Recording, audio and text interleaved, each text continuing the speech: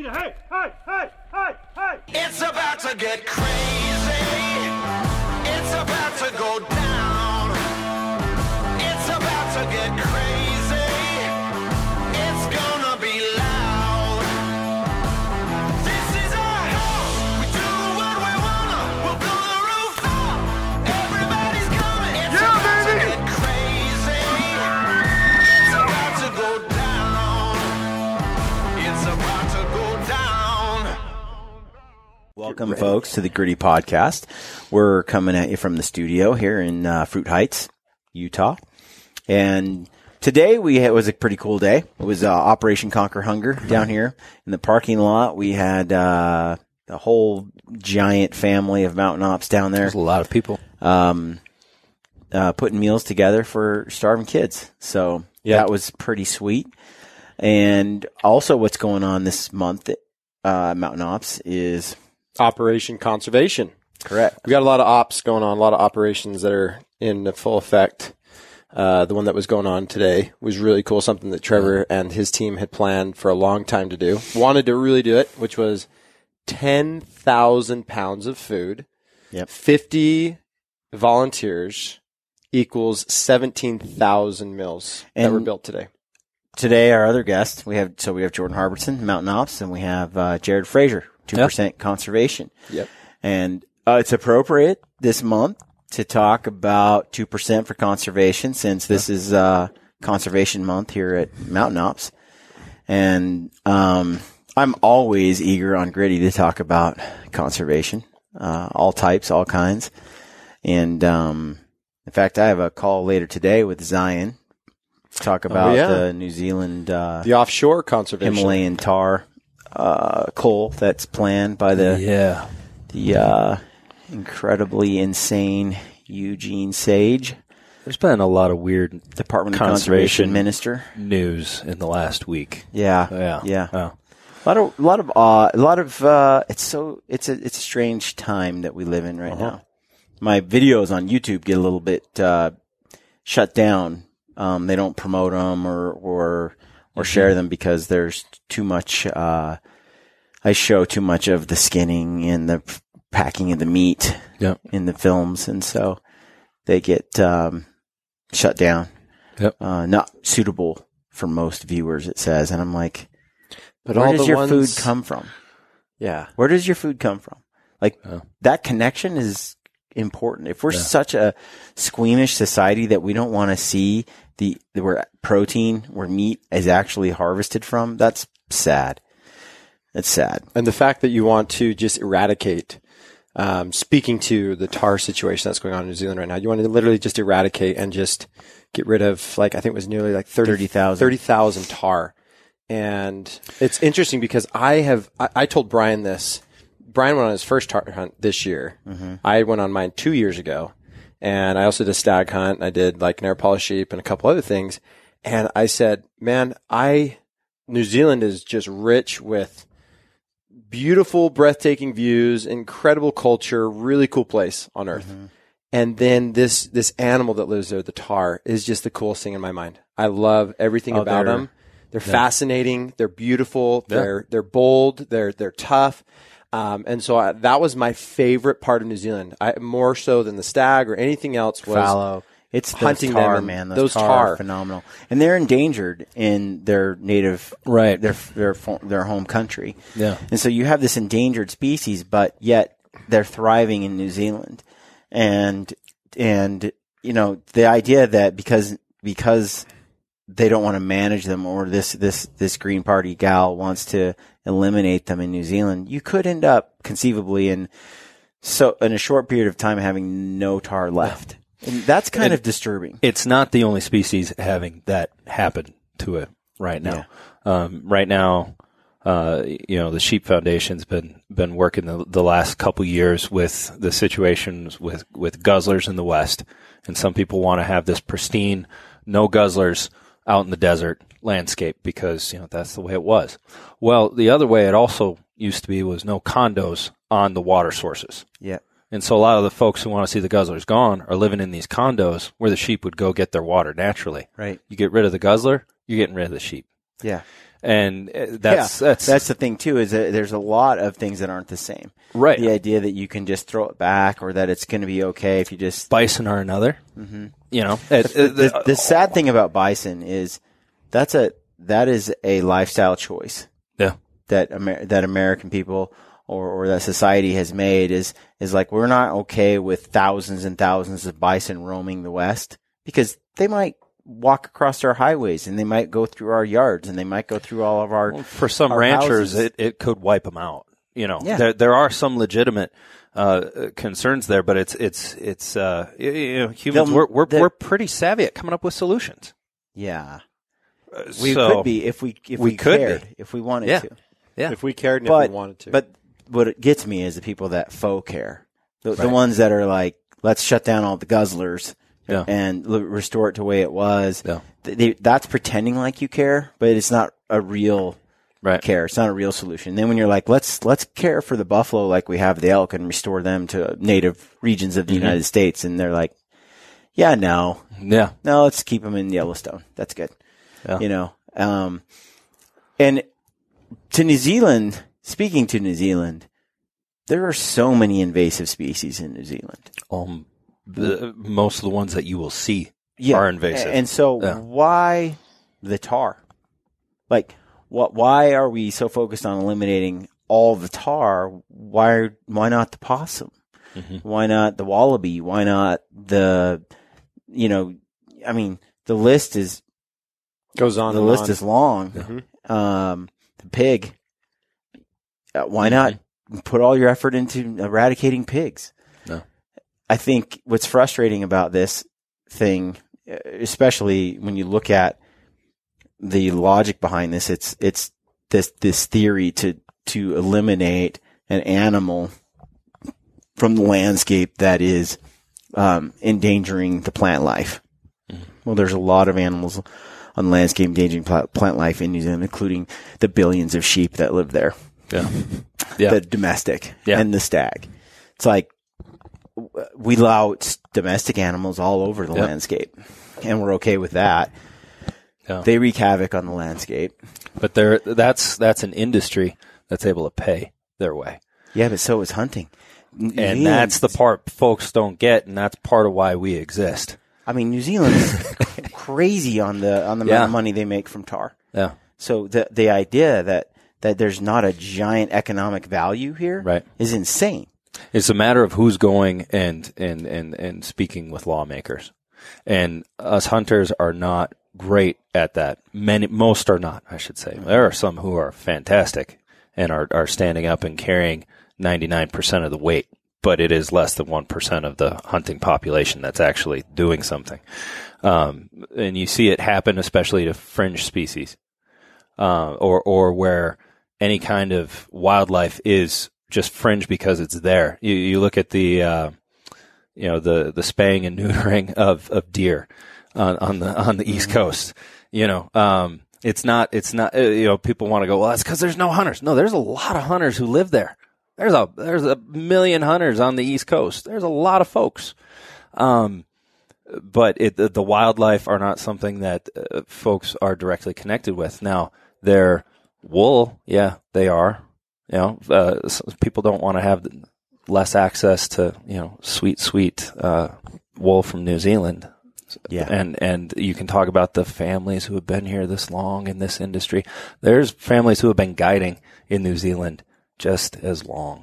Well, and I was talking to Zion the other day, just a little bit, exchanging some messages, and he was talking, I was at tar, when we were down there, tar wasn't the biggest ticket item that a hunter could come and hunt. Right? They can do stag, and that's typically a big dollar item, or even fallow deer. But the one thing that he mentioned was you can also hunt stag all over the world. Yeah. You can do it in Scotland. You can do it in Argentina, South America, Argentina. Yeah, Argentina's huge. I mean, you can do it in many, many places in the world. You can also hunt fallow in many places in the world. Mm-hmm. Australia as well. And there's opportunity to hunt stag and fallow in many places. But where are tar? Right. Where are the Alps? Where can you hunt epic mountains, a mountain animal in such an incredible, Lord of the Rings, majestic location with an animal that's as phenomenal and mesmerizing as the tar. Where can you go in the world for that? That's New Zealand. And the other thing about the tar that, when I was over there that I experienced was what everything that you just described. And also, like, we ate our tar and they were delicious. It tasted good.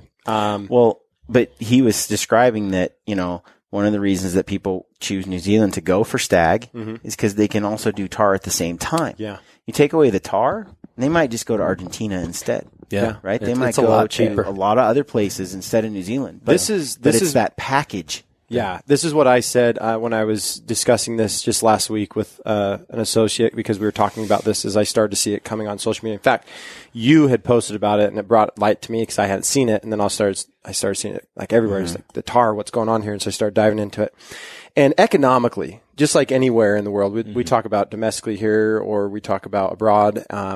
What I always find interesting is the solutions that don't seem to be thought out, or it's a very lazy idea in my mind. It's like, let's just kill them and then we solve the problem. And it's like, no, because economically, I don't understand, because right now, most people don't know this. So you can pay Zion. He's got an outfit. You can pay Zion. He'll put you in great opportunities to hunt these in cool places. You pay a fee for that. You got to get your travel expenses, and you also have to, if you have success, you then got to pay to get that thing back. And so there's a lot of things that happen. It can be a very expensive trip. Anybody can literally get a plane ticket to New Zealand right now, fly over to New Zealand. If they talk to the locals, they can find one of the red shacks that are at the base of these awesome mountains. Yep. You can go hunt a tar for what it costs you just to get there. Yep. And then you get that back home, and your trip is extremely affordable. And it's an incredible experience, an incredible hunt that can be done if you're capable. And you know the right people and you talk. And so what I was telling to the gentleman is, I said, this is me as a businessman looking at this, simply saying, I just don't understand how you can't just incentivize not only locals, but outside of New Zealand to help them understand that this is an animal that you can come pursue and hunt. We're looking to help harvest, 30,000 of these. That's a lot of tourism dollars. That's a lot of tourism dollars. That's a lot of, for guide and outfitters, if they're able to advertise that more and help and maybe cut down their cost to make it more incentivizing. Let's look at the cost of eliminating 30,000 tar from helicopters. It's insane. Poison. It's not cheap. You're going to look at your costs, and it's not doing any, you're losing over here just to. Plus, there's the negative impact from the efforts of the cull. That's part of what has stopped a couple different efforts here in the West with the feral horses. Is the ramifications of the tool use, or the combination of tools. Because there's that immediate cost of the helicopter, the poison, the staff, the contractors, all of that, which is obscene. But then the long term, what you've done to the landscape with the tools that you used. 100%. I mean, there are still kids in parts of the U.S. tripping over poison bombs that were set up for coyotes 70 years ago. Yeah. And their dogs are dying and they're in the hospital and whatnot. And I mean, that's just on the poison side. You look at what you do to, their concerns are supposedly for vegetation. And there is something to be said for that, because it is a very unique ecological scape. It looks like Lord of the Rings for a reason. And it's the vegetation there. But there, as you said before, there are much easier fish to fry. Yeah. Than the tar. Yep. Not only that, and less hazardous ones. They have a tar control plan that a committee came together and put together years ago, and if they need to manage that better, they should work on that tar control plan. This minister is just ignoring all of that, everything, and the solutions too, and based on an ideology of this is an invasive species, so we need to wipe it out. And I understand that. I understand that invasive species. But virtually every domestic animal in our country and in theirs is an invasive species. Yeah. Managed, fenced, whatever it is, but managed. I don't understand why you can't let this animal run free range in certain ranges where it is. It hasn't crossed into other alpine areas. Those certain parts of their mountain ranges have tar, and they're not allowed to spread anywhere else, and they don't. Manage that the way you've been managing it. It makes complete sense, Economically speaking, New Zealand, I I think there's been a lack of information on the New Zealander side. It's an expensive place to live because they have to carry their weight in so many different ways that because of trade and whatnot, we don't experience the same thing here. And of course, limited space. So the management itself, they've been outpaying per citizen more than what most countries see. It's been mismanagement so far, and so there's already negative. The cost feeling. of fuel, the cost of a vehicle, the cost of a place to live. We talked about it with our guides down there. It's through the roof. Yeah, it's insane. Yeah. The one thing that this minister also said she plans to do is to eliminate all the trout in the country, wipe out all the trout. So they're famous for their brown trout and all the various trout species that thrive in New Zealand. So she's going to wipe out the tar and she's going to wipe out the trout. It's kind of first of all, it's you've already let the cat out of the bag. Yeah. Good luck with the trout. Good luck with the trout. Like how are you planning to poison the water supply? Like exactly how do you achieve that goal? And why? Mm-hmm. Like, what is the objective? Since so many people love New Zealand's famous for fly fishing, fishing in general for trout. I mean, it's some of the best in the world. So it's just it's this concept of conservation and management. Yeah, you know, of these natural, because this is what they are. They're a natural resource. Yeah, right. You harvest them and they reproduce, and they harvest and they reproduce. And if they're managed well, I don't see any reason why you can't have the same way you can have cattle on a piece of land. Yeah. You can have wild animals that are non-native on a piece of land as well. And as long as they make economic sense and they're a viable resource, a renewable resource, it seems foolish to It's like eliminating the cattle industry because they're not native species. It's like, wait a minute, there's a lot of dollars here. There's a lot of food here on the hoof. And unfortunately, the dollar side is what we have to talk about when we speak with these folks or to the community. But there's a debate within the conservation community regarding invasive versus a landscape that has evolved. Parts of the West do not look like they used to, but they function. We don't have keystone species, the bison, the grizzly. They used to be all over the place, and these areas don't work the same.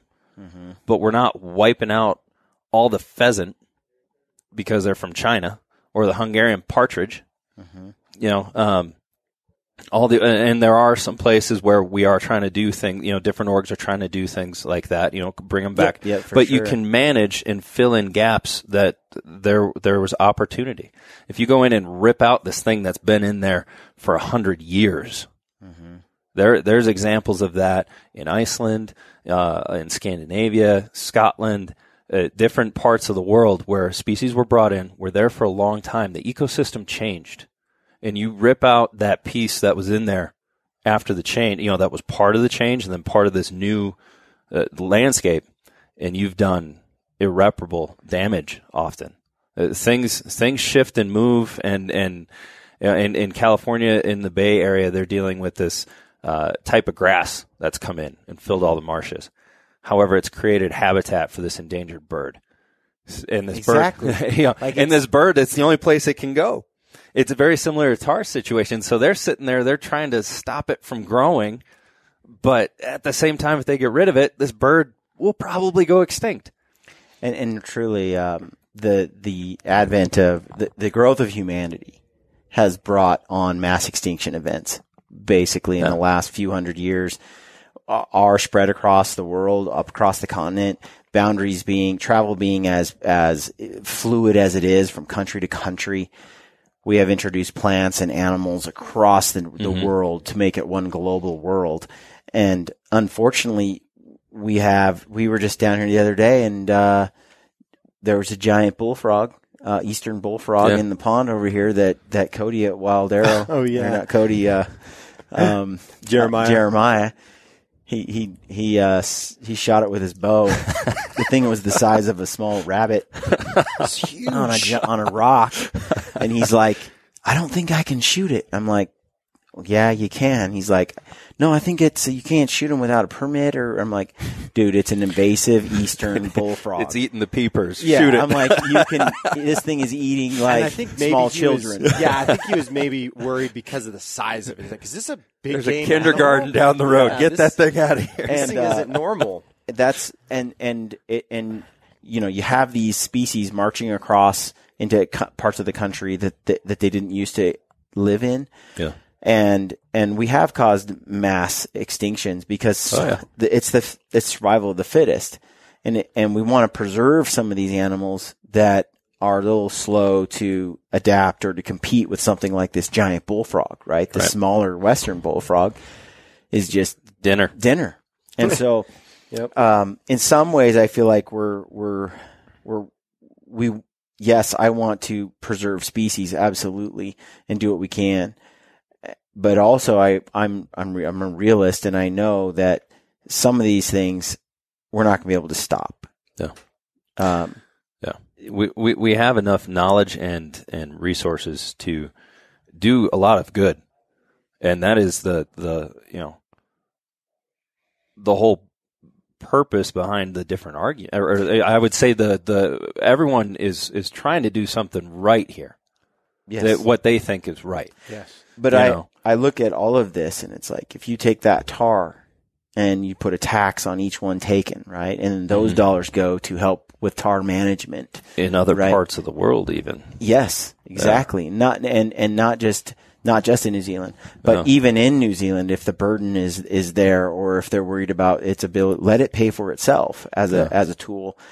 And maybe it's a case where you have another animal that's in dire need of help, but it takes a lot of dollars to get there to protect it. You use the tar to save the other animal.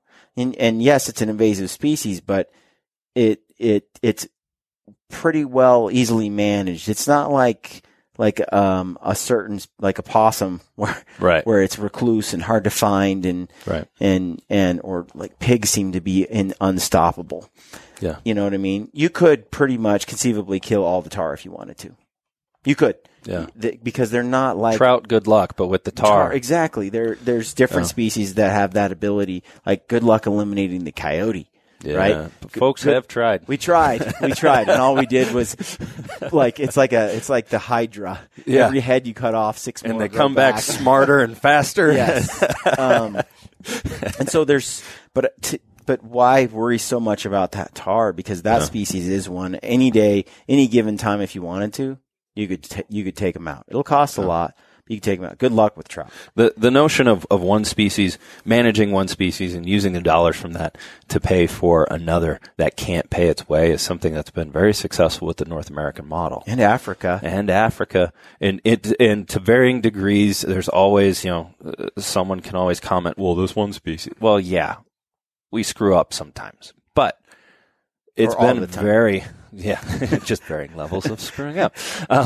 There's a capacity with these ones. I mean, if you're talking cull, or if you're talking, in some states where they're selling, 9 doe tags, right? But then you have another species that's on the edge. Well, those 9 doe tags are paying for that species that's on the edge. Right. We do have a glaring failure here in the lower 48 and in southern BC with caribou. Yeah. It's a species that migrates. It moves in between. So, I mean, you're going to have those things that obviously we still need to get more savvy with. The low-hanging fruit's been gone after. But part of what makes this feel so wrong is this is low-hanging fruit. The tar is. Yeah. 100%. Yeah. Yeah. It's not like trying to solve the caribou where you have different tribes, agencies, nations, and it migrates in between, and you have, it's the tar, and it's New Zealand. It's literally a petri dish, and you know what the bug is sitting in there. Exactly. So yeah, and I have had a ton of people write into me since they heard about this, and they're like, "Dude, does the minister, does she not realize that I have been saving for like 5 years or 10 years to go hunt tar? And I want to give her all that money? Yeah, this is the pinnacle experience in adventure and hunting that I want to go have. That I'll be crushed if I can't go to New Zealand to hunt tar. Like that is the dream. Yep. That is one of those dream bucket list type adventures. And I think it's only been growing in the last 5 to 10 years. Now's not the time to eliminate the tar. They're just about to be a major resource, I feel. And now's the time to use it as a catalyst. I was just going to say, now is the time to definitely use it as a springboard to be able to tell the story of New Zealand and the opportunities that lie there. You know, because everyone in this, what I found over the last 2 years is everyone always asks me, "Oh my gosh, how's your stag hunt?" Right? Because that's what, for New Zealand, that's what everyone is like. These massive, you know, homegrown stags that make weird noises. And I walk, that make roar. the roar. And the tar. we say that in elk are elk are normal. Elk are normal. That's a normal sound. Yeah, that's right. That's how an animal's supposed to sound. That's right. But once you've experienced, I think that's what's hard for maybe some of the people that you've got, like Brian, you say this guy's got, you know, a dream that he's had and he's been saving up for it. And I was fortunate to be able to go. I mean, New Zealand, what was interesting for me was New Zealand was always a destination point for me too. My whole life, even before Lord of the Rings, even before any of that, I was so just infatuated with this island. I wanted to go to it. I love the people's culture. I love the way they talk. I love the beauty of the land. Their humor. Their humor is just unbelievable.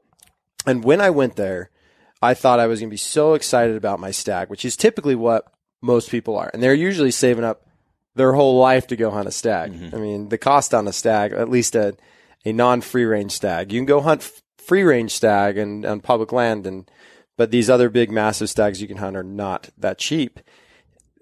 I walked away and I told Brian, I says, I will go back to New Zealand every year if I can. I just want to hunt tar. That experience. And so once you've had the experience, you've had that relationship with the animal in their, I would say in their home. I start to get, and I've had people ask me too, why are you getting so, why are you standing? I mean, this isn't the United States, Jordan. Like, let's focus back at home. Let's take care of our own issues and let's let New Zealand take care of it. And I'm like, no, see, that's just the wrong mentality. Like, whatever New Zealand is going to do, it affects us. Yep. And it also sends messages to our own, within our own borders. Like I said earlier, we live in a global world. This is a global world. This is not us versus them. This is not New Zealand and United States. This when is BC bans grizzly bear hunting. That affects the United States of America hunters. That affects people in New Zealand. That affects everyone around the world who maybe had aspirations or desires to go and pursue that animal in that place. And it's a cultural thing, you know. The cultural it's a cultural impact. war in a sense. And there's a battle and a front out there right now to stand for hunting and what it means and what value it has. And conservation, let's face it, like, it's tied to hunting. That's where the majority of all conservation dollars come from. There are some other groups that are non-hunting that contribute, but it pales in comparison. It's a little spit in the bucket. Jared and I were talking about this a little bit earlier, and actually it was funny as I was talking to him about it. He's like, "Oh, I'm building an ad right now that basically says that." and I said to him, because Sam Solholt had mentioned this on a podcast with Ben O'Brien when they're in his public land bus. He said, Ben had asked him a question, what do you think it means to be a conservationist today? And Sam, kind of in a roundabout way, said, the way that we have perceived conservation for so long is kind of old and done. Simply buying a tag and saying I'm a conservationist is just not enough today. We need to do more. We need to be more active. We need to be more involved. We need to speak up and use our voice.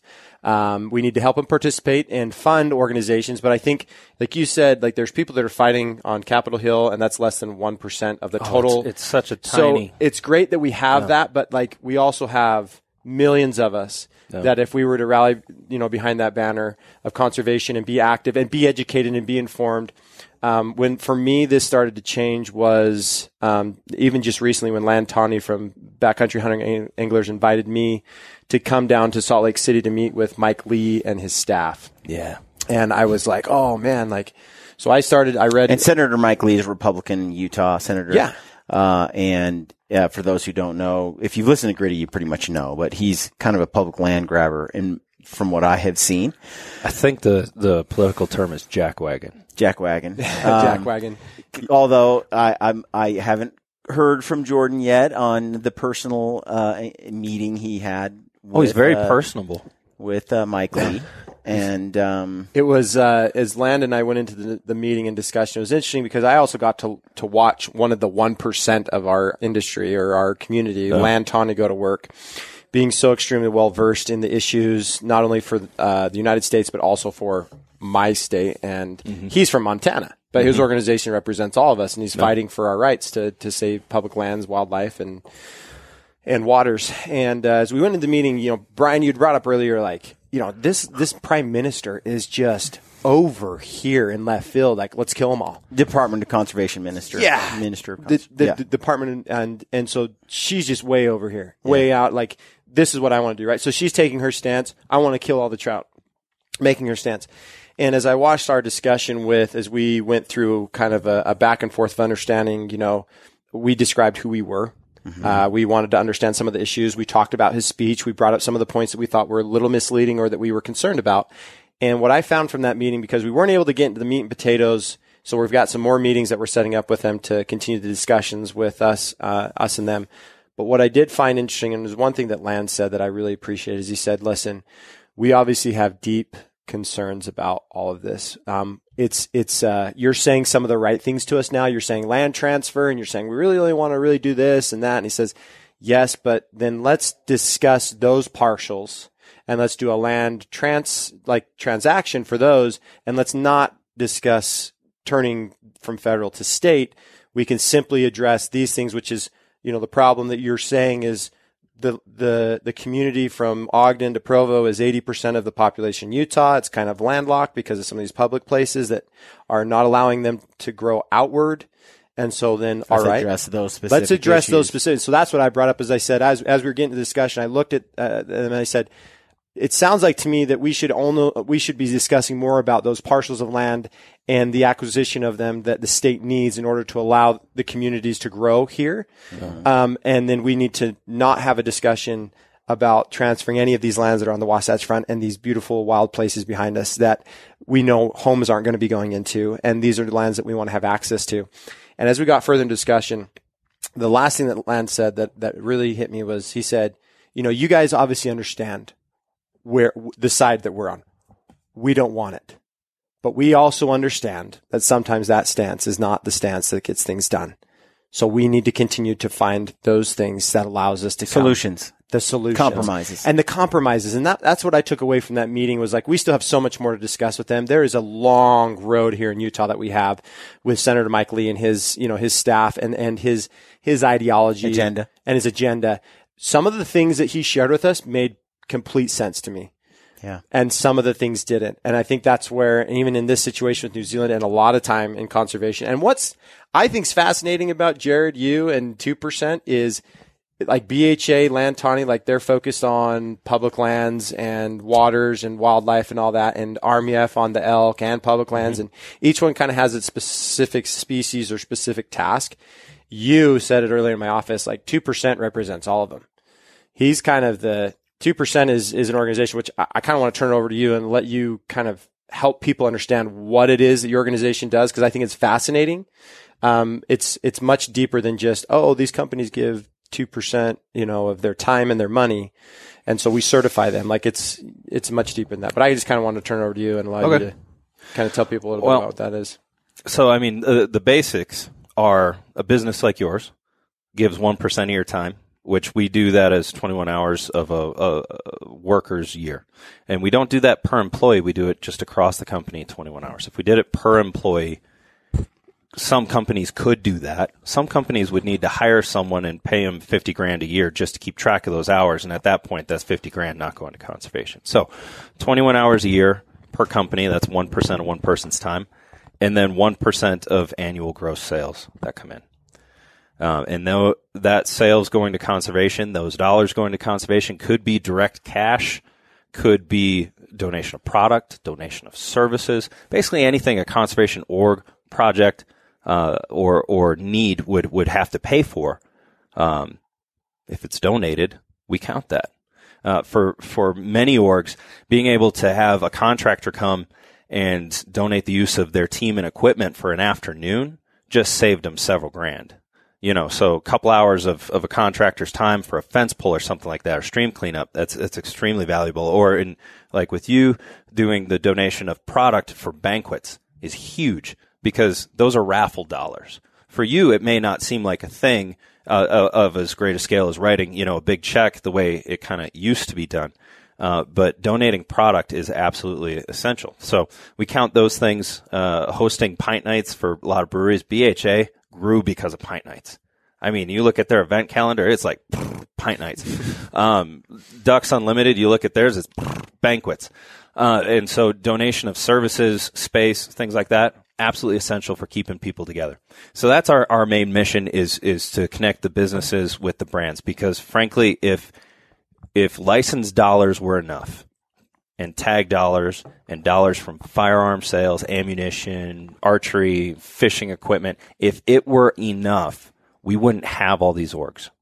You're right. We wouldn't need them. Yeah. I believe National Wildlife Federation was founded the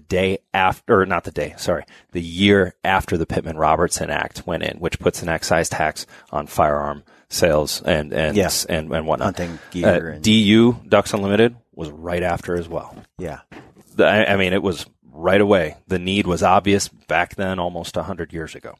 And that's just here in the U.S. Overseas, things get even crazier.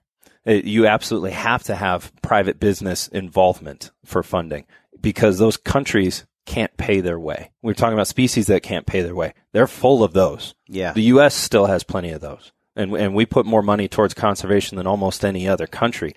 Some would say than any other country, but it's complicated. So it's hard for them on the species level, but then on the national level to be able to do these things. So getting businesses involved where businesses care. So the things that Mountain Ops cares about, obviously we think elk are superior to many things. My tag is not punched. But it's everything I'm hearing folks talk about, or folks are talking about, going and fishing. We're sitting there packing bags and stuff with the Conquer Hunger, and guys are talking about their fishing spots and whispering them. There are things that the company cares about, so you're giving to those things, and we encourage companies to do that. On the individual side, it's an honor system. We don't have an actual, application review, because then I would have to be an attorney and an accountant, and I have no desire to be either at all, or see people's private tax returns. So that's on honor system, and if you lie about it when you fill out the application, it's like the worst hunting karma in the world. You'll get limes like me, Giardia, and all the other things. And you'll never fill your tax. And you'll never fill your tax. Tag soup for life. Tag soup for life. So we have that side as well. And from the individual side, it's the volunteer hours and getting them engaged with the different conservation groups that do things that they care about. We don't take dollars and disperse them. We certify that people are doing it and that the businesses are doing it. Well, and that helps the consumer support the companies that are exactly exercising conservation, who are engaged in conservation. Yeah. And I think that's powerful. You look at purchasing some product from a certain organization, but before you do that, you find out whether they're, especially when you're looking at two equivalent companies, right? Yeah. That are producing two equivalent products, and you're like, which one do I support? Mm-hmm. Because that's kind of what I'm based on. Like Gritty Podcast. What I do is I partner with those companies that support conservation. Mm-hmm. If they're not into conservation, and if they're not uniquely American, like I'm extremely patriotic. He's got some pillars of like, these are yeses and nos. And those are two big ones. If you're European or foreign, I'm probably not going to go out of my way to work for you unless you have hardcore American values and you fly the flag. So, this is some Swedish guy with an American flag tattooed on his back. We might be able to work things out.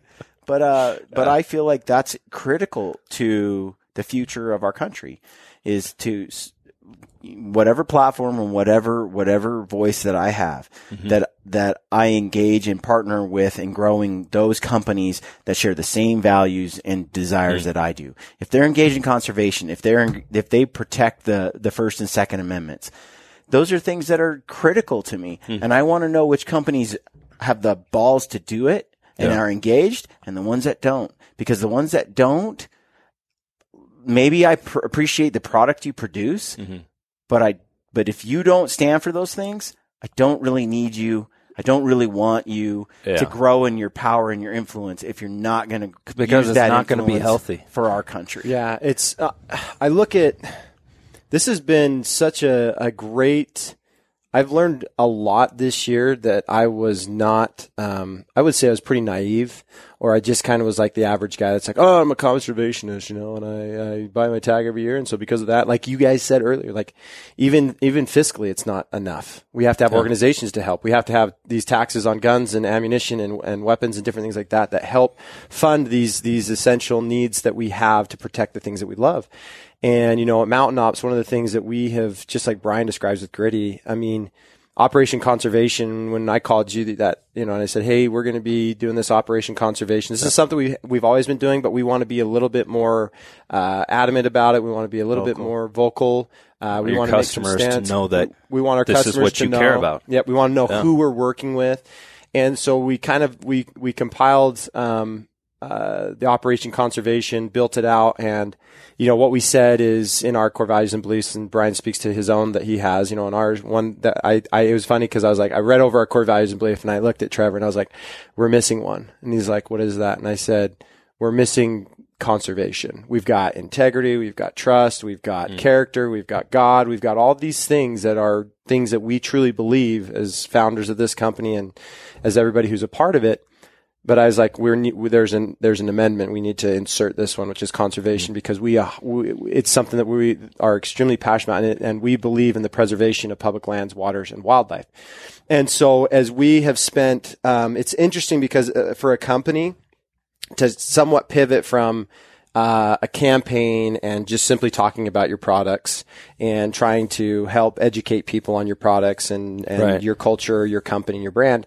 We said we're going to dedicate 30 days to just talking about conservation and talking about Operation Conservation. And we've been very happy with to Brian's point, to see the people who have seen it and now are like, I knew you guys did it. I didn't know you did it on this kind of scale. Yeah. Or I didn't know you were working with these people. And even people saying, I didn't know who 2% was. So they're seeking out, and it's allowing us to maybe bring light to great organizations that we work with, that we trust, who, to Brian's point, shares the same values and beliefs that we do. Absolutely. And we want to be more active. We want to be more reactive, or I would say less reactive and more proactive about the issues.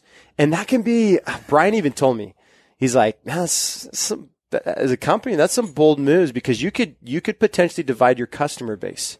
Yeah. There may not be some that share the land transfer issues that Jordan Harbertson feels passionate about, that as a founder of this company is going and defending and meeting with and trying to help, fight for, because they're saying, no, I'm on the side of having smaller government, or having a smaller government, giving us.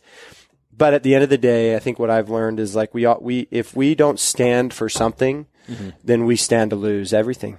Yeah, simply as put it. We talked about that. I spoke to Leopold about this. We have they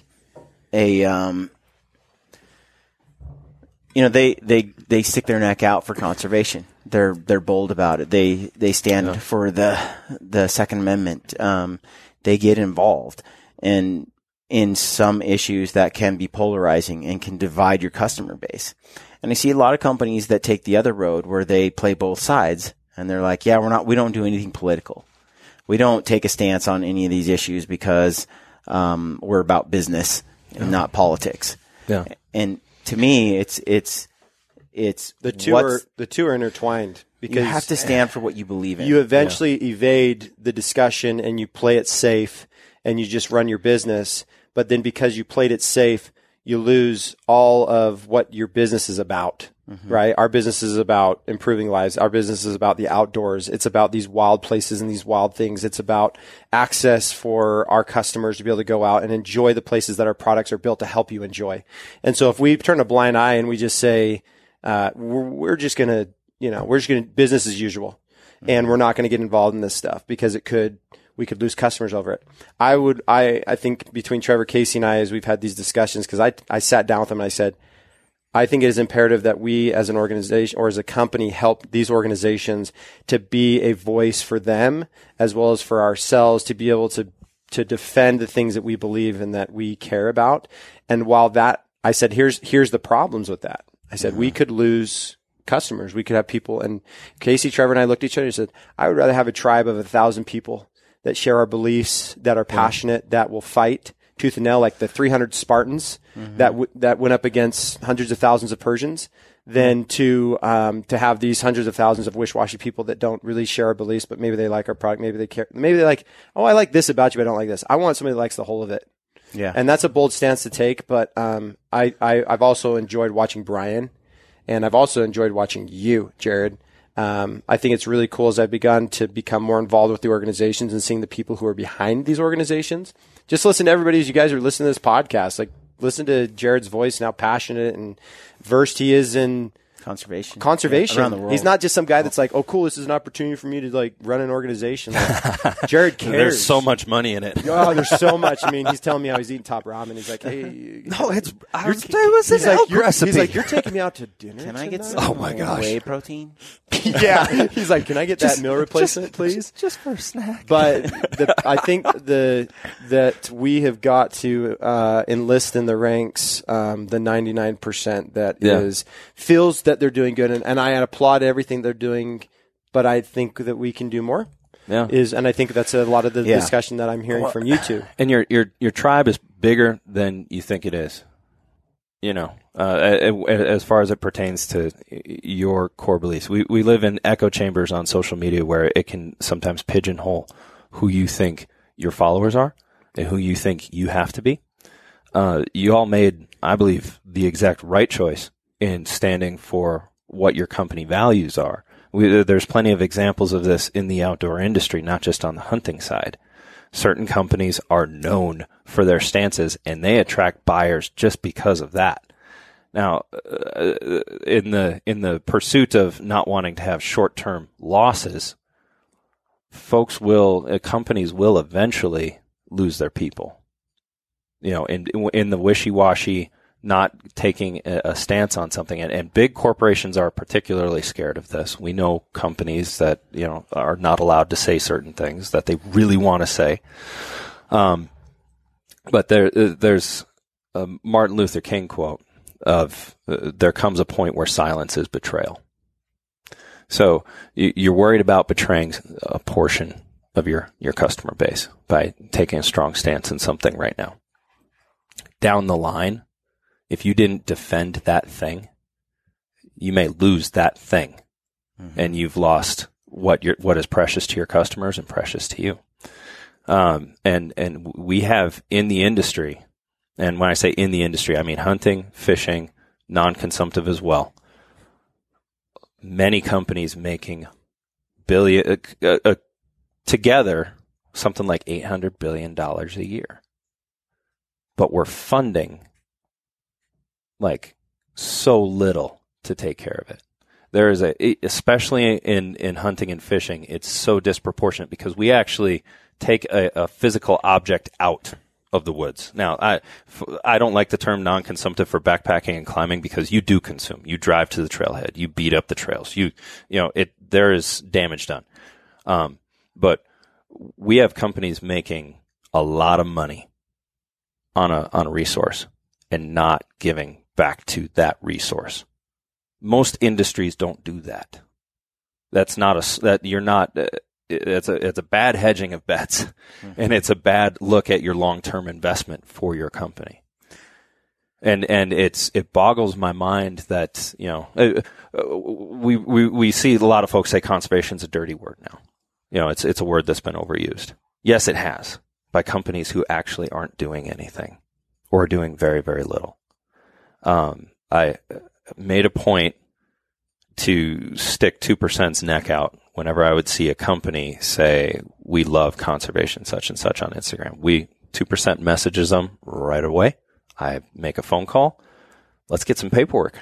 You know, let's put your mouth where your money supposedly is. Mm-hmm. They hang up. We have a culture shift that we need to make. Yeah. And what we were discussing earlier today, with you're doing Operation Conservation, it's not just a sales platform for mountain ops. There'll always be some jackwagon who wants to, say you're doing this good thing, but I think that sucks because of this.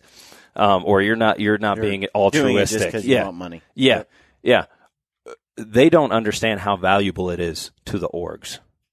You have customers who probably did not know that there was a Pheasants Forever chapter in their area, but you made them think about it. They didn't know who BHA was, or maybe they had heard Green Decoy garbage, which is a DC lobbyist thing that I don't want to hijack this podcast with, but they don't know, and you have now opened their eyes to something new in an area that they care about, that they can be giving back. You're leading by example, and we need a lot more of that, because the example so far is the reason why we have the personification of hunters in the general community that we do. 80% of people approve of hunting, but a very small percentage of folks in the U.S. actually hunt, and it's even smaller overseas. Yeah. So knowledge about the tool, if you have a platform and aren't using it and aren't really using it, it's going to bite you in the butt in the long term, and your customers as well. Yeah. And it's to, I think Brian, I love Brian for many reasons. But one thing I've always loved and learned about Brian is that, he'll always address the most uncomfortable issues and it's almost like anytime somebody says, "Oh, dude, I wouldn't talk about that." It's almost like that's a bell to Brian. Let's please. Brian's like, "Well, guess what? Where's my mic? Because I want to talk about this." Because that's the thing, is so many people will hide from the most uncomfortable things. Or I think something you just brought up that, Brian, I want to get your take on it too, is like people that say like, we love conservation, or we're conservationists and stuff like that. But yet, and I'm not saying every business is able to get certified as a 1%, money and 1% time.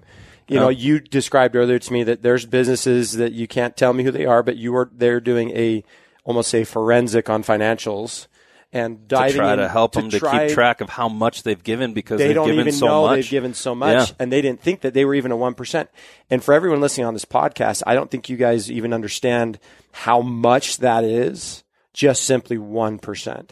And Mountain Ops is doing more than that. Mm-hmm. But we're proud that we're doing enough. But we're not content, and we want to do more. Yeah, we're a baseline standard. You guys are setting a baseline standard. But yeah. Brian, I'm just curious, because what's your opinion on even what I said about earlier? Do you think or feel that a person does just simply say like, "Hey, I shot this animal. I'm a conservationist. I'm managing the land. I'm managing the herd," or I bought my tag at Walmart, or I bought my tag here for my state. While I agree that those are dollars that are going back to those organizations or helping with conservation, and hunting is conservation, as the Rocky Mountain Foundation says. How do you feel about that? Do you feel that's enough? Do you feel indifferent? Do you feel what is your take on it?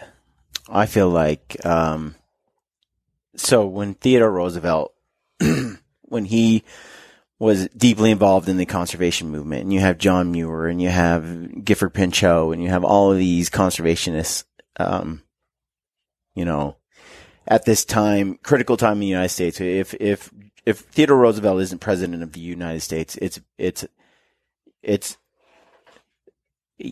you have to look at it and really, really consider the fact that what we have today would not be here. I mean, what he did was that critical and important, and he did not do it. It was never easy. Conservation was never easy. It was not immediately popular either. No. There were people fighting him every bit of the way, calling him greenie, calling him, tree hugger, the sort of terms that we use today to describe granolas. They were used first on him. Yeah. And you look at that, it wasn't money necessarily that made the difference, that made things happen. It was influence. And his action. In action. So we can talk about money all we want, and the dollars that you spend on a tag, and how those dollars get rerouted, or any money you donate to an organization, which I think is awesome.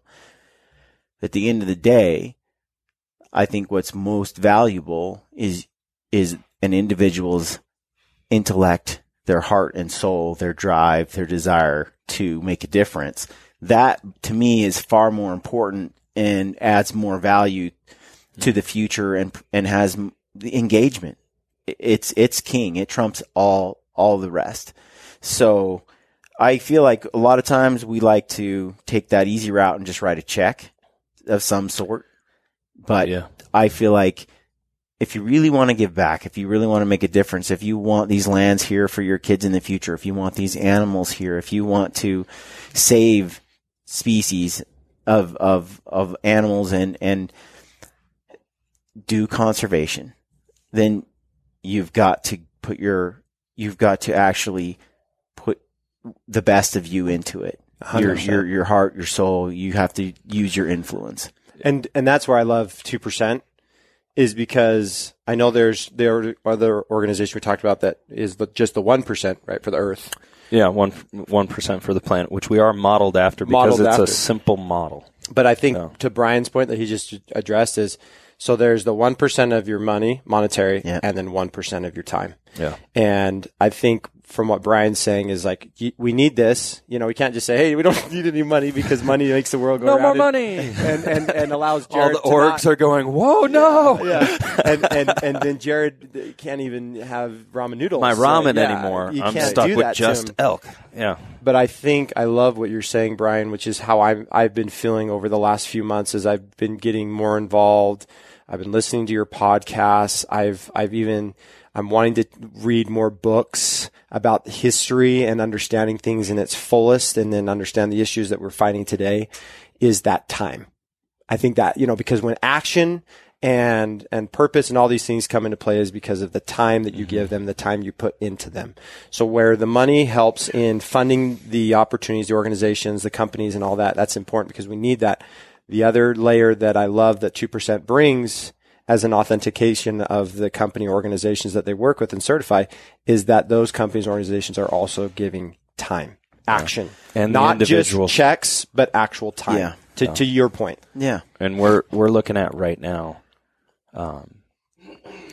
this year over with our individual membership, which is, we're still a pretty young org. We're younger than Mountain Ops. Yeah, you guys started gritty. I think you guys started 2 years ago. Right? 3, and I was hired on a year ago this month. Yeah, that's right.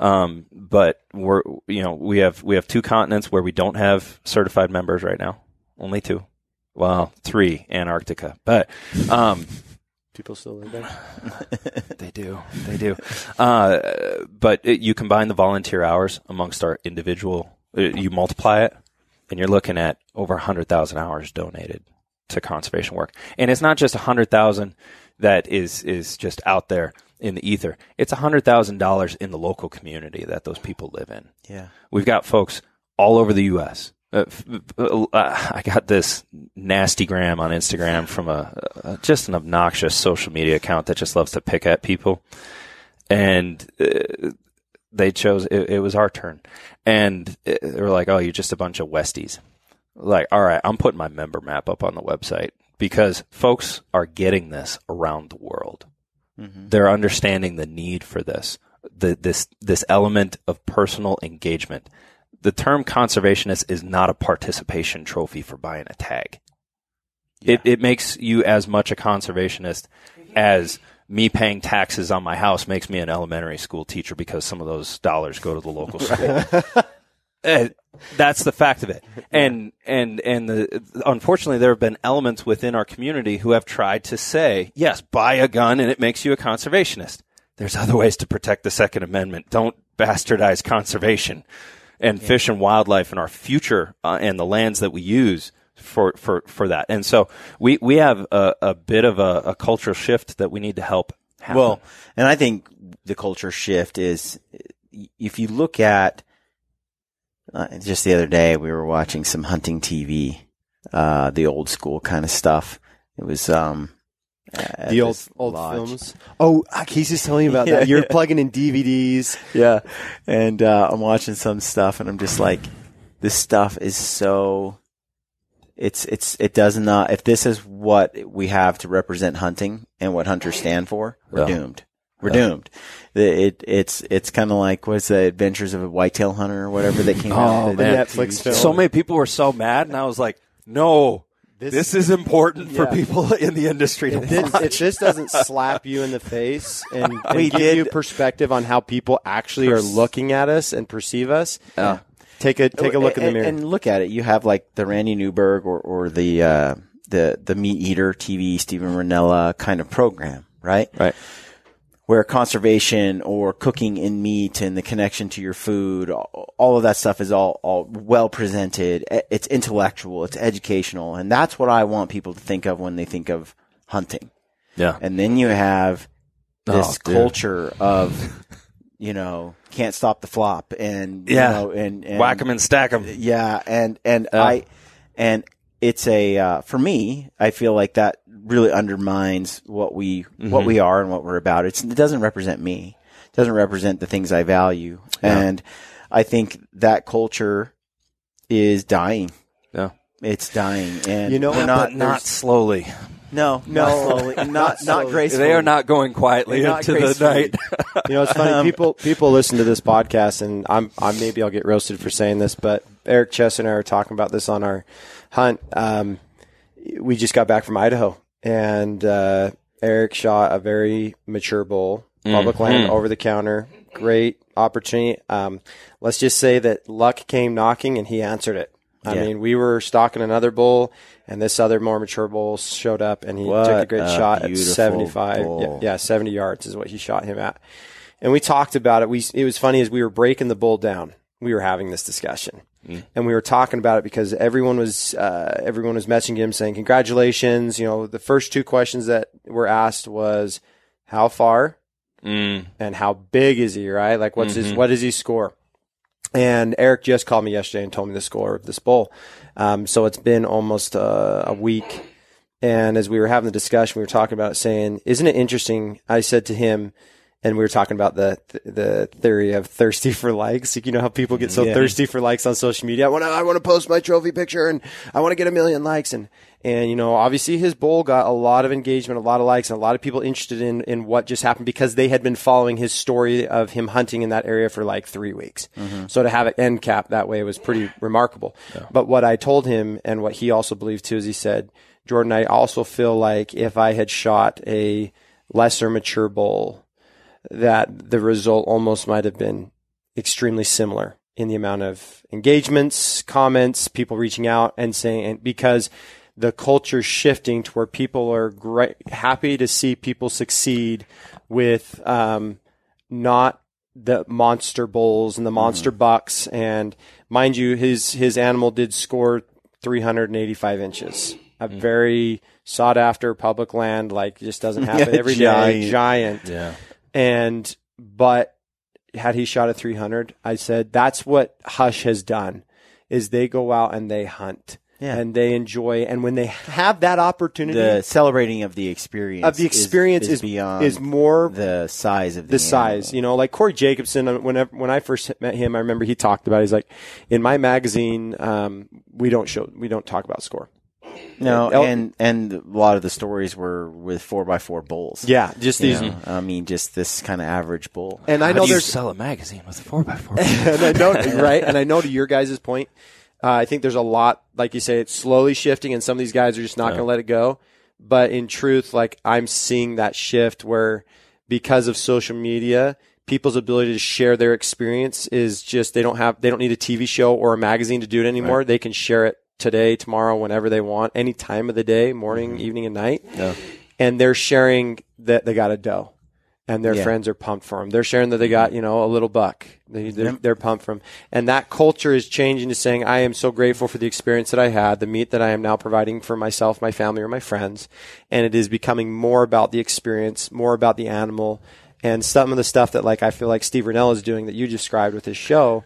And it's less about the mass and trash and inches and what did he score. And Eric was like, dude, I was all about that world. This is the world I lived in. The size of animal, what did he score? What's his gross? What's his net? All these things. He's like, I am so over here now.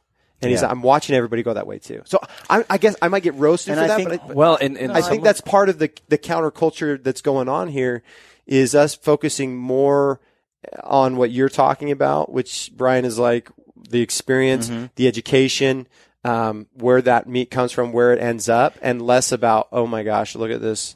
In my first BHA event I went to, the first rendezvous that I went to, Steve Ranella was the keynote speaker.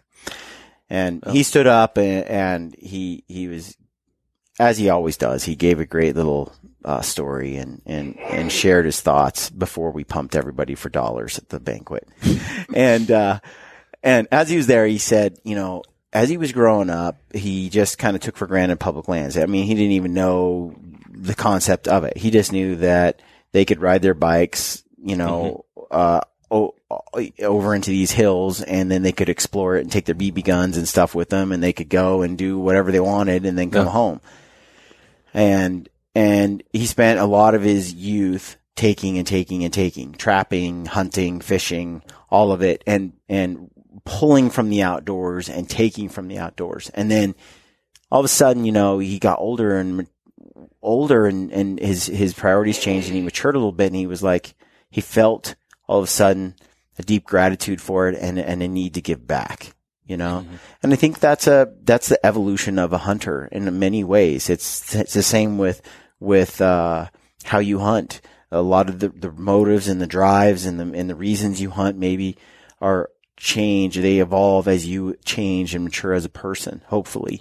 Yeah. And I feel like conservation, like I've seen it much in Jordan and Casey both, over the years, that where they started on the subject years ago to where they are now, it's a maturity, and they see the wisdom and the importance of it, and so they're more engaged in it than they ever were in the past, and beginning to really make a mark in a positive way for things that they truly believe in. When you tell me, Jared, that there are people out there, industries out there that are not engaged in conservation, and businesses. And when these businesses are taking from this community, like profiting from it and doing what they do, but they have not made it a priority to give it's not back even a conversation or a conversation. Yeah. I think that, like I said before, that's sort of that cultural difference between what's the mature, how individuals are changing. I think organizations mature as well. Yeah. And either they care about those things and they want to give back, or they're takers. Yeah. And what I like about 2% for Conservation is that it's that accountability company that can say, okay, let's have some accountability for all this stuff we say we do. Yeah. And you can actually have it independently certified to say, yeah, they actually do what they say they do. Yeah. This isn't them faking it. Yeah. And I like that, because then you have the opportunity as a consumer, and I think consumers have the ultimate power. Yeah. To they definitely hold companies accountable. Yeah. And it's when you're looking at trying to do a deep cultural shift in something that is so broad as hunting. I mean, we're talking about tahr in New Zealand. Tahr aren't from New Zealand, and here we are sitting in Utah, and I just flew down from Montana this morning, and, I've got 17 tags in my pocket and not in Utah, but I know what's going on down here. That's why he eats top ramen. He put all his There's all the meat in there and all those tags and in my soup. But you have such a broad range of people. And with that, you have broad range of media, and that's social media, that's TV media, that's print media. It's why we started a Conservation Media Award last year. Jason Matzinger won it for Project Elk, but we had applications in for stuff with tarpon, stuff with quail, stuff with pheasant and ducks. There were several involving duck issues. Yeah. You can go way down the waterfowl rabbit hole, and you can go down the rabbit hole. Hunting is extremely involved, and the conservation that is done via hunting is extremely involved. So the media, it needs to your point, mature. And many folks, if they're in an echo chamber, if they're only watching the same shows they've always watched, listening to the same podcasts they've always listened to, reading the same magazines, following the same people on social media, you will not mature. I make a point to try to follow someone new, and my personal social media is like locked down. It is friends and unless we've sat down like this and had a conversation, probably not going to be friends. And that's just my personal choice. But try to follow and see even outside of the hunting community, these folks who have a platform, like with the grizzly stuff going on right now. I was following a lot of these folks who have a platform because I want to get in their head. I want to know why they are risking life and limb, in some cases literally, to try to keep folks from using hunting as a tool. Right? So unless we're willing to broaden our scope, you won't mature. Yep. And I teach hunter's ed. Huge plug here for folks who hunt at all. There is a huge shortage of hunter's ed instructors across the country. Easy way to give back your time. You hit those 21 hours teaching once a year.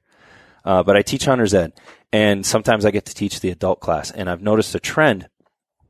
We're having many more women join. And so I started asking. These are women in their 20s, 30s, 40s, to the point they're making up almost half of my classroom. And I ask them, what's bringing you into hunting? I ask all the adults, and I hate the term adult onset hunter, but I think y'all said it sounded like a disease. I heard someone say that. I think it was. I use it all the time. It's like, and so when I say it, they all look like I'm a what? Anyway, I ask them, what got you into it, and they mention podcasts, they mention TV shows, and I say, okay, which TV shows? And they're like the ones on Netflix or Amazon, and so I know exactly who it is at that point, and it's the educational stuff. And they're like, I want to get my own meat. I was like, okay, so you watch it with your boyfriend, your husband, and then they get really offended because I was just inadvertently sexist. They're coming of their own volition to learn how to hunt.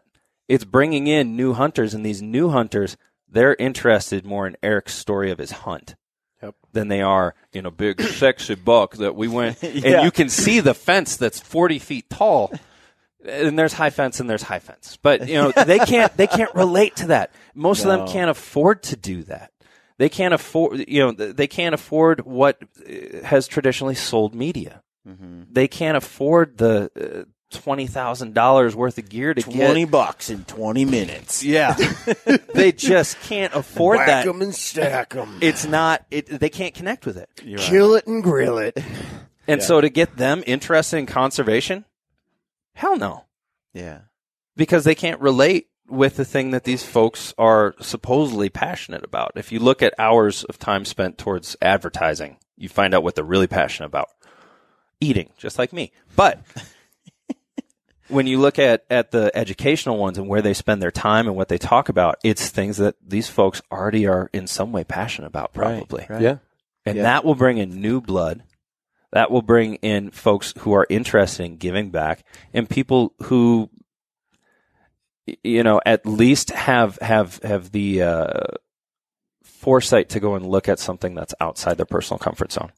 I think you bring up something interesting real quick is just you talk about like the medias in which this is being consumed. That's bringing in these new people that you're finding at Hunter Education. Yeah. I just don't think that a lot of these people, if we went and did a survey on them or watching Outdoor Channel or Sportsman's Channel and finding that on their, I think that they are consuming media. I would. They might be watching a few shows, but not the bulk of the programming. Not the bulk of the programming to see, to Brian's point, the education that they're getting by listening to podcasts. They got introduced by a friend, whether they found YouTube, Joe Rogan. Something that's very accessible. Something that's extremely accessible. Or they came across. If you have to go out and buy an app and then download it and pay a monthly fee to access like the Outdoor Channel. Or if you're a or cable you have cutter. to buy a cable and all that and then actually subscribe. And then you have to subscribe for that Sportsman's specific package. channel. That's what I mean. It's like you're basically preaching to a choir.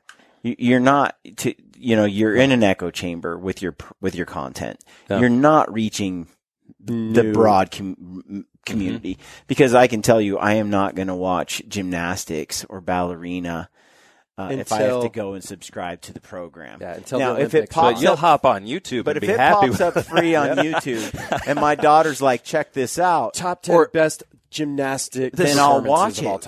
But and then I'll be exposed to it, and then I might actually value the ballerina spinny stuff, possibly.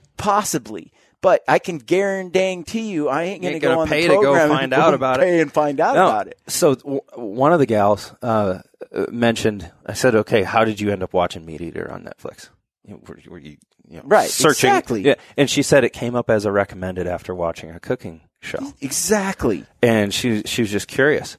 Well, last year she shot her first doe, and she ate the whole thing. Yeah. And went on her own. No dudes involved. She didn't buy any camo either because she couldn't afford it. She's got 3 jobs, typical millennial, overworking, everyone assuming she's not working. Yeah. And she went out, got a public land doe.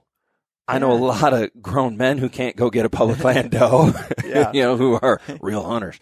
But then last night, I have a kids class this week. I'm actually missing class tonight, which is fine. Hunter's Ed. Yeah, teaching Hunter's Ed this week. It's a night where I don't have to be there.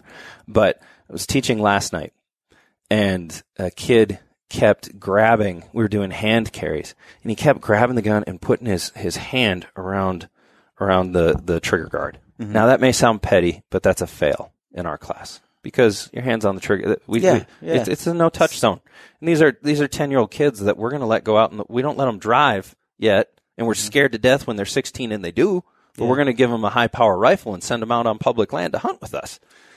So, and I asked him, why are you doing that? Because he said, this is my first time holding the gun, and he kept grabbing it like that.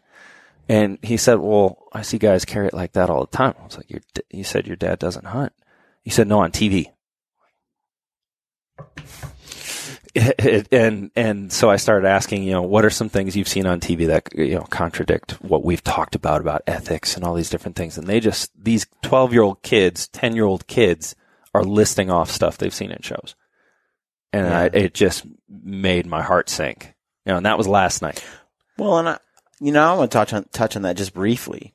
I have a lot of people that write in when I start talking about, like I do a podcast on conservation about Senator Mike Lee and this whole public land, federal state issue. And so I have this discussion, and I have a lot of people who write in who say they're just discouraged, super discouraged, because as they get involved in conservation and they speak out, how many people come back and say something about how they just get so much opposition to this. And it's who's opposing them that is often the most discouraging part.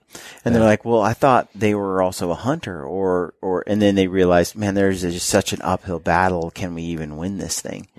But then you have the people like you're describing that, watch Netflix, little Meat Eater, and now they've got their Netflix own gun and kill. And they're watching a doe. Yeah. And so I sit there and I have to say, and I say this often, well, what else are you going to do? Are you just going to roll over and give up? You're going to circle the wagons and scream louder? Yeah. Because you look real dumb doing it. Yeah. Yesterday was the announcement of the grizzly hunt ban or long-term postponement. Mm-hmm. And I was telling Jordan earlier, I was having to put out some social media fires from certain folks who have platforms misbehaving themselves. Yeah. Calling like, let's go hunt this judge down. Yeah. Saying stupid stuff like that. Who have platforms where new hunters, on the fence hunters, and when we say hunters, we want to ultimately turn them into conservationists. Yeah. They're seeing that and going, whoa, I don't relate with that kind of extreme idea. Mm-hmm. It's kind of like when the antis attack us. Yeah. And they use the same kind of rhetoric of like, why? Well, I'm going to kill you. Yeah, I'm going to come kill you. How about I kill you and your whole family? And your whole family. See, they push it. They go way beyond the line. So last year, so I volunteer on the Montana board of backcountry hunters and anglers. And last year there was the monument stuff in Montana, and one section there were the Breaks monument, which is like huge funder for sheep. The sheep that come out of there, the Sheep Foundation will sell them for up to $400,000 or more, and that money goes straight back into conservation. Same with the elk. People put in for that area, and the plans that we were hearing from folks who are in the industry that was looking at using that area after it was made not a monument, it just really put that kind of stuff in jeopardy. So my wife and I were in some TV ads in Montana, which is not. I got a face for radio and a voice for Braille. But my wife is awesome, and I got death threats on Facebook because the ad was like, Zinke's doing what to our public lands? He needs to listen to sportsmen, and yada yada. Let's have us be part of the process. It wasn't like kill Zinke. It wasn't like that at all. It wasn't disrespectful, and he ended up dropping the Breaks off the list. Like the day after the ad aired the first time. Well, then it played for a whole month. So I had a whole month of Facebook threats. And one guy sent me a Google Street View of, we had moved like 8 months prior, Google Street View of our old house. And he said, well, I can come over anytime and settle this. You have to sleep at some point. Yeah. And I'm reading this message at 2 a.m. and I'm just like, heart's pumping. Like, do I need to call the cops? What do I? Yeah. And that was from someone who I have seen volunteer at different conservation events. So when we have that kind of stuff going on, it makes it real hard. If we can't mature to the point that you both made, if we can't mature and look beyond our personal immediate interest or the things that we have known for a long time and maybe go, maybe things are not everything that I think that they are. Mm-hmm. Maybe I should research some more. Maybe I should read some more. Audible's a wonderful thing. If you hate to read, most of them books are on there. Yeah. And you can listen. I'm a big Audible book listener. I love Audible. My Audible library continues to grow with the books Brian gives me and the new ones I'm finding. I think I've got like a dozen Audible books just on TR. Eric gets in my car. And we're driving to go to another spot to glass, and I've got I'm rereading Ryan McDonald's Obstacles the Way. Oh, Ryan Holiday. Or Ryan Holiday, not McDonald. Oh, that's my neighbor. Ryan Holiday. Thank you. Obstacles the Way, which is an awesome book. And it's been a while since I've read it because we did a podcast on it. And I am sitting there and Eric goes, this isn't music. And I go, Eric, I know, I'm sorry. I can turn on music if you can't handle this. But I said, why don't you just listen to what this book See what it feels like. is saying? Oh. And our drive is like 40 minutes. We're going to get 40 minutes of this guy talking about these different subjects on this chapter. Mm-hmm. And so we're listening to this chapter. And before we open the door, he goes, I should probably stop listening to music. He's like, I said, listen, music, it creates emotion. It's sensational. Yeah. It gives thought to things that happened during when that song happened or anything that's tied to it, which sparks my creativity. It can spark creativity. It can excite you. And so I think find the time for that. But I said, listening to a book or listening to this stuff, I mean, you could go to school with the amount of time that you spend in your car listening to music. Yeah. And if you switched and listened to actual educational and informational books. Quote, and I should figure out who actually started. I heard it from Dave Ramsey the first time, but he's quoting someone else. I can't remember now, but the quote goes like this. It's you're the same today as you are 10, 20 years from now, except for the books you read and the people you meet. That's a combination of two, because Ben Franklin's the first half. Yeah. So those books you read, and I would say the people you meet, but I would also say the places you go. And the media, having traveled the world, the media you take in. Yeah. But my grandparents. So my family, my mom's side, they were in South America starting in, my great-grandpa brought the first non-commercial airplane into Paraguay. They were missionaries for a Christian outfit. My great-grandparents were, my mom grew up in Paraguay. And so my grandparents have crazy stories. My grandma can speak several languages fluently. Yeah. And she learned them at a time when most girls in the world weren't allowed to learn how to read,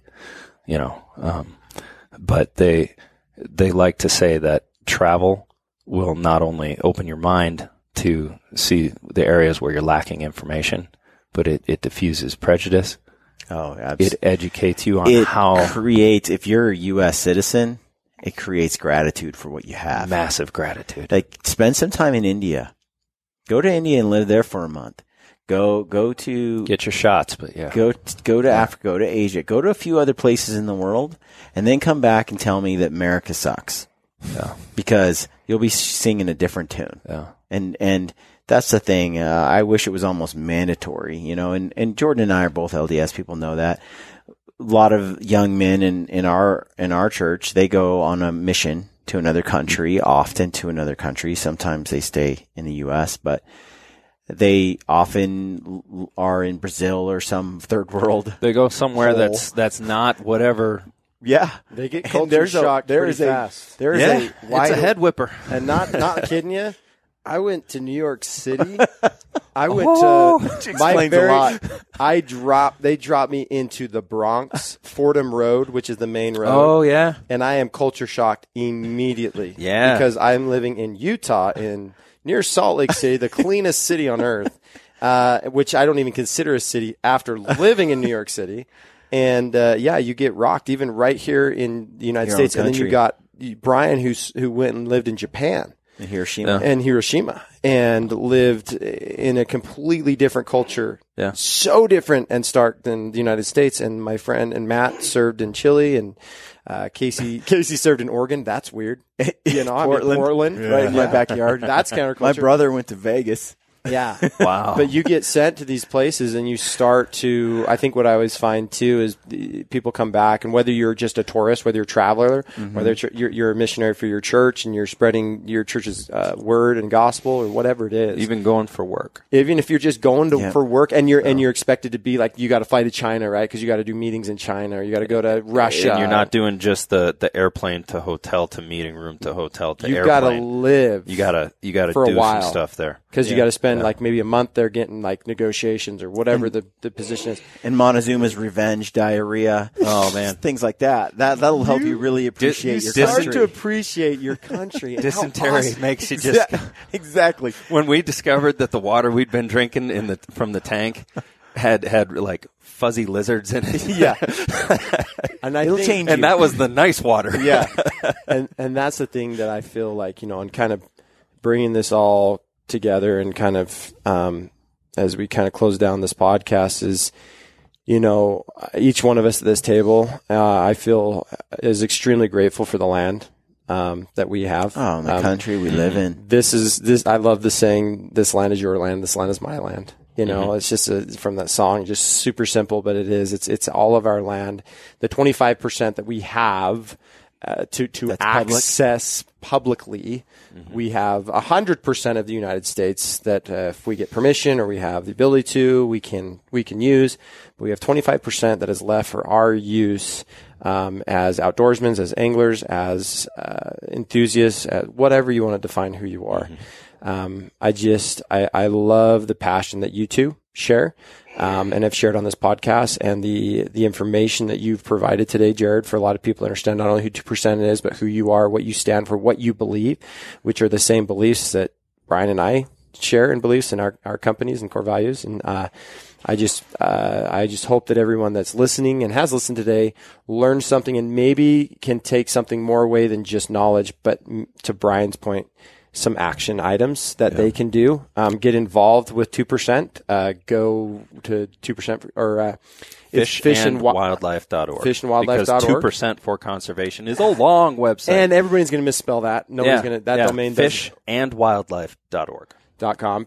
.org. .org. Yeah, .org, not .com. That's a guide service somewhere. And wildlife. And wildlife. .org. And they can get individuals can get certified Individual while they're listening to certification. this. Businesses, we have an application, but it's super simple to fill out. Now, if you've been donating like crazy, we're going to have to track that down. But most folks can fill out the business application while I'm standing right in front of them. That's the thing I want to tell. As a business owner myself, I encourage any business owner of any magnitude. I And don't of care if you any own industry. I don't care if you own a podcast. I don't care if you own a nutrition company, you own a gear company, you own a broadhead, you own anything. I would encourage you to take a look at your company, and if you know that you're doing it, reach out to Jared and 2% for conservation and get certified, and be proud to put that on your packaging and to put that on your website and to be able to share that with your customers. And also, if you're not doing it, I would then invite you to maybe take a look at your business the way Brian described it and say, hey, let's not just say that we do conservation because we exist in this community, but are we actually doing conservation, and are we helping and perpetuating the message? What are we doing to do that? Guys got to look at 2% for conservation. Look at what this organization's doing. You're doing some good things, man.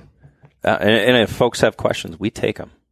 I just today via Instagram, email, a couple text messages, I don't know who to give my time to.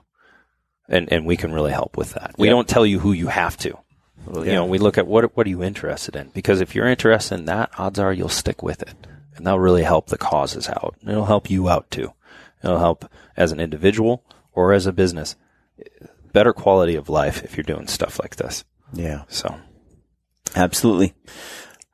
Well, let's wrap this up. Thank you, folks, for listening to the Gritty Podcast. Check out fishandwildlife.org. Yeah. And as always, stay gritty. Stay gritty, everybody. Despite our ever-changing, ever-indignant world with its growing ignorance of and indifference to the ways of the wild, I remain a predator, pitying those who revel in artificiality and synthetic success while regarding me and my kind as relics of a time and place no longer valued or understood. I stalk a real world of dark wood and tall grass stirred by a restless wind blowing across sunlit water and beneath star-strewn sky.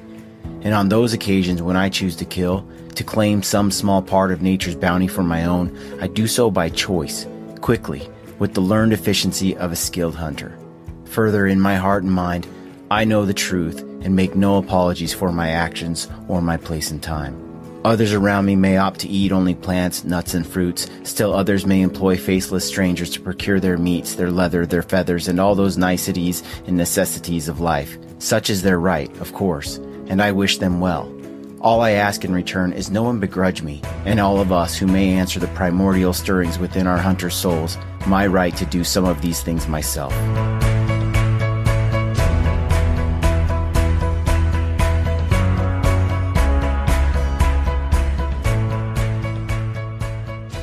What you just heard is a quote from M.R. James.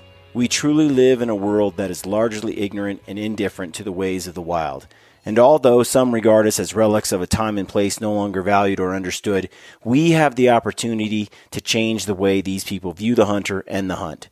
We can share our experiences and nature's bounty with those who employ these faceless strangers. And by so doing, we make a difference, not just for ourselves, but for the wild animals in the wild places we care so deeply about. Never stop sharing your passion for hunting and the outdoors. Our wild animals and our wild places depend on it. This is Ty Stubblefield, and you're listening to the Gritty Bowman. Gritty Bowman.